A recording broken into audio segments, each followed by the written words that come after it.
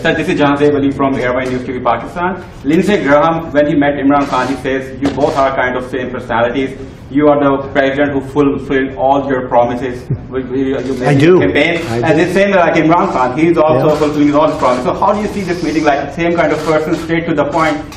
Well, I think we're going to have a great meeting today. I know that it's an important meeting. I consider this a very important meeting because I think we haven't met the potential of either country. I think the potential with Pakistan and likewise the opposite way. I think we have not even come close to meeting it. There is tremendous potential between our country and Pakistan. I think Pakistan's going to help us out to extricate ourselves. We're like policemen. We're not fighting a war. If we wanted to fight a war in Afghanistan and win it, I could win that war in a week.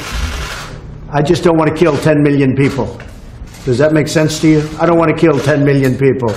I have plans on Afghanistan that if I wanted to win that war, Afghanistan would be wiped off the face of the earth. It would be gone. It would be over in literally in 10 days.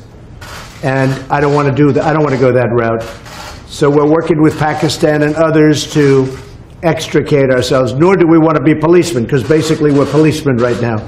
And we're not supposed to be policemen. We've been there for 19 years in Afghanistan.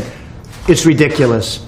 And I think Pakistan helps us with that because we don't want to stay as policemen.